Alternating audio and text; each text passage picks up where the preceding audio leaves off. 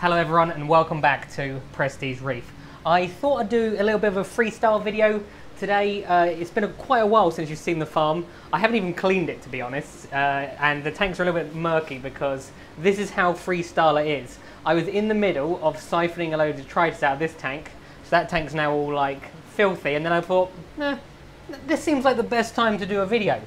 But the main reason I'm doing a video this week is because I don't want to be seen like that other lazy YouTuber, Reef Dork. I don't know if you've noticed, he's now only putting out one video every 2 weeks. Outrageous. It's like, I would never do that to you. I usually like to wait, you know, sometimes a good month between my videos, but yeah, so I thought the reason I thought it would be a good idea to do a video today is because I have actually been away from the farm for 4 weeks. There's also a little bit of updated news with regards to the channel, which is exciting, which I'll get to in a minute. And I just thought I'd show you just how much the farm has grown while I was away. The only tray that I've touched since I've been back is the Zoa tray. So that has been tidied up, although I can give you an example of what it was like. But everything else has not been touched yet. So you'll see just how much work I have to do. But yes, I suppose probably should let's get started. Right, now the tank by the door is the one we always start with, just because it's tradition. There's not a lot going on with this tank, I'll be honest. This was the tank that had the Xenia growing all the way up the wall, which, as you can see, never came back, because I was always under the impression that it was very difficult to get rid of Xenia from a tank, but for whatever reason it just didn't come back. In this tank there's just a few soft corals. I'm going to do like a hard reset of this tank, so I can put some trays in, and I will probably end up growing mushrooms in it like properly, but as you can see, things have just kind of got out of control, and even the mushrooms are growing on the base.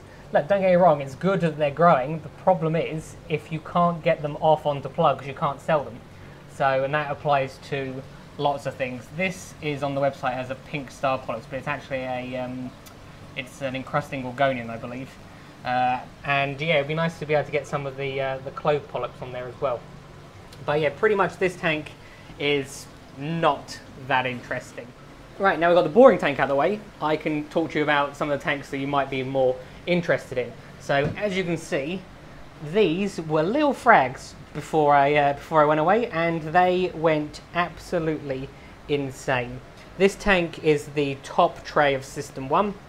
It contains mostly digitata, and there's also a few Psiloporas in here.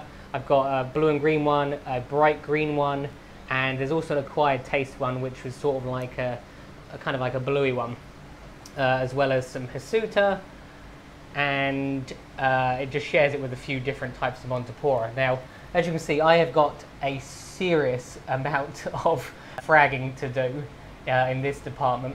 Although what I will say is the people that are buying corals at the moment, for example, if you're buying a grafted Montipora, the frag next to it, that little, what's that? That's a gold rush Montipora. That's a normal size frag, although it's on a big frag plug, and this is what I'm sending people.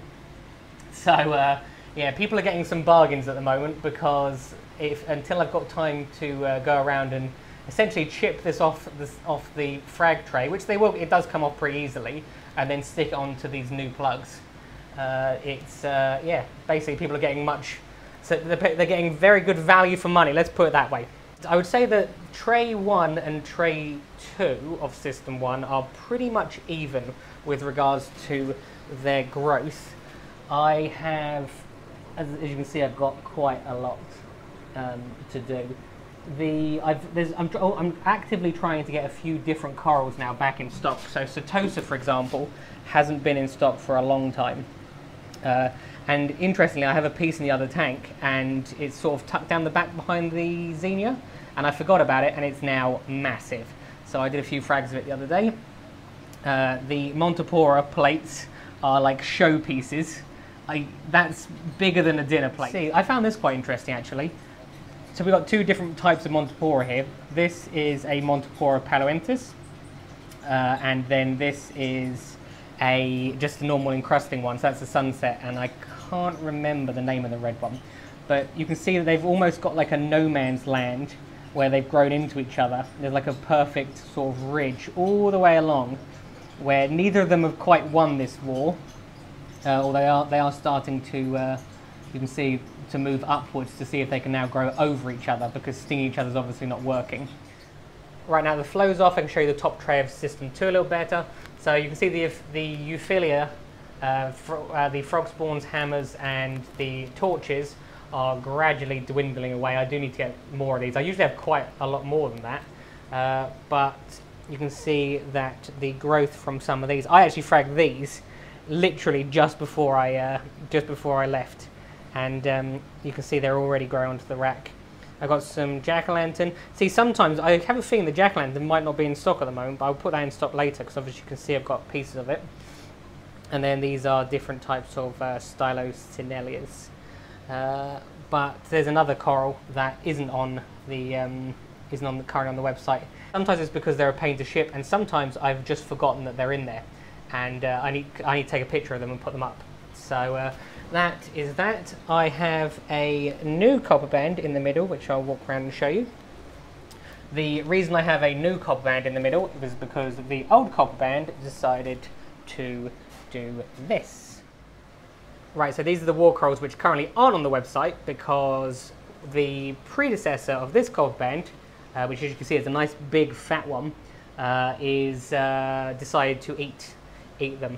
So copper bands are a pain.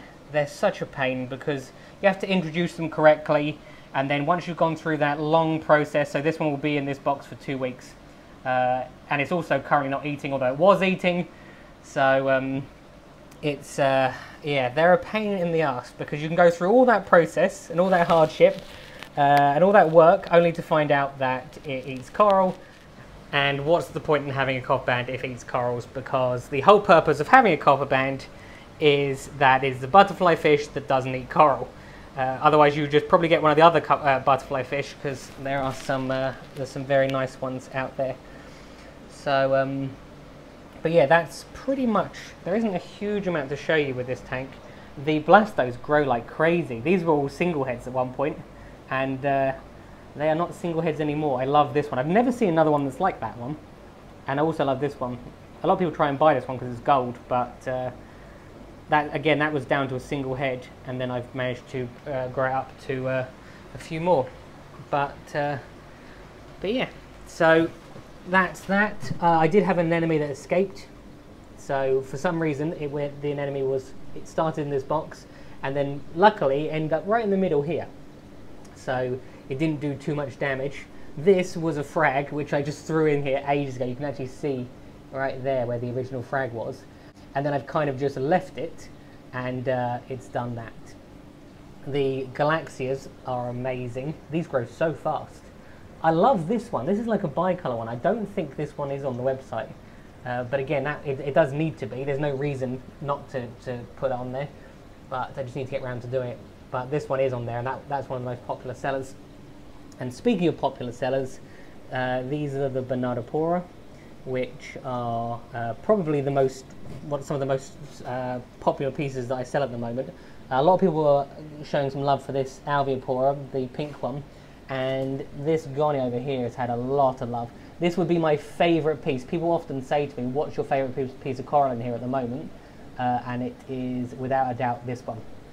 So I also have a little soft spot for the John Deere Leptastria, and for some reason this Yuma. I like it because it's red, and I've never seen a red one before. This one's obviously a lot more brightly coloured, but I am a man that likes unusual things, which is why I'm friends with Reef Dog. Right, now the final tray to show you is the Zoa tray, because the other tanks haven't got a huge amount of exciting corals in them, but this was pretty much what the whole tray looked like. It was just covered. Literally, I've even removed a lot of the ones from here. They was completely covered in Zoas, and I have brought a certain level of order back to them recently. I fragged these probably a couple of days after I arrived, so they were fragged about 2 weeks ago. But and I also got some new colonies which I need to frag. I got these just before I went away, and but I haven't got round to doing it again yet. I asked the question the other day, what do people want me to do more of, and a lot of people said they want more soft corals, mushrooms, zoas. So your wish is my command. I love these two Electus, the Electus jawbreakers. The one here, this is actually a baby of this one. This one's given me 3 babies so far. So, but the mum is one of the nicest mushrooms I've ever owned. So, so yeah, that is pretty much an update on the farm at the moment.